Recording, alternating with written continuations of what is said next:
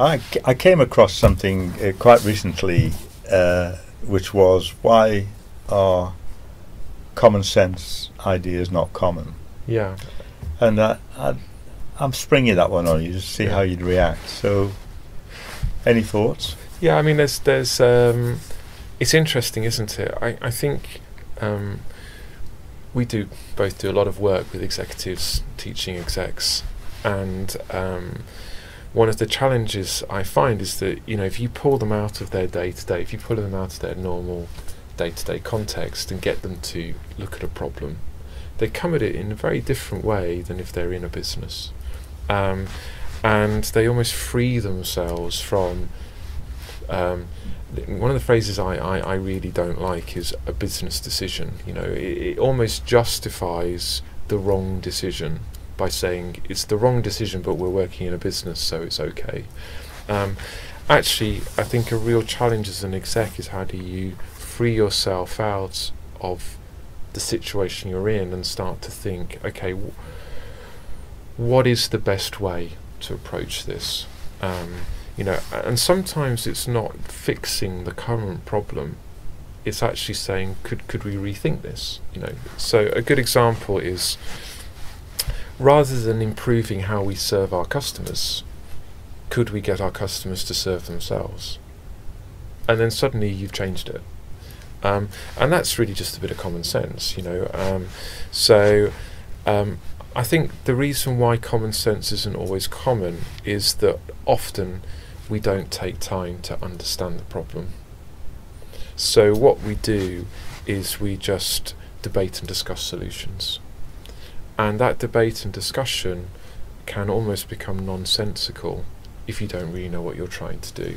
So common sense almost becomes common once the problem is very clear.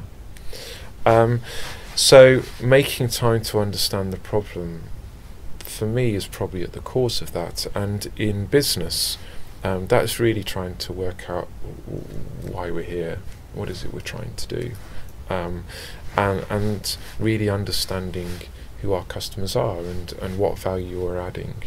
And then once you've got that, you can start to unpick it. So the first thing is the problem.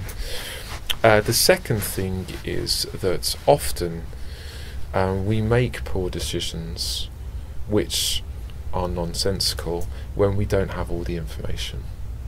So we might make a decision that is perfectly correct given the information we have, but that's only one piece of the jigsaw puzzle. So taking time to step back and look at the big picture and how it all works is often when the common sense appears, the simple ideas emerge, because you're looking at the whole system rather than just one bit in it. So, you know, I always say to the execs that I teach, I've never met somebody who intentionally does a bad job.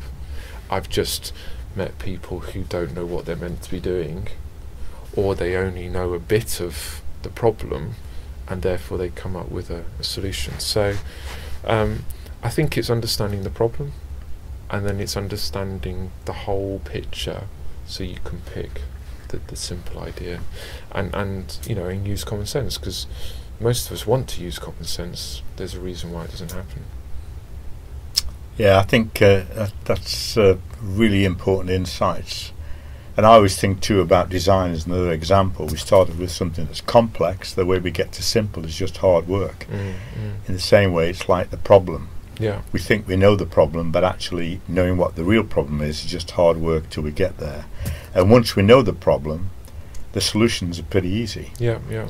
But you're quite right. We spend a lot of time on solutions without actually understanding what the problem is. And in some ways, that's the common sense bit that you're referring to. Yeah.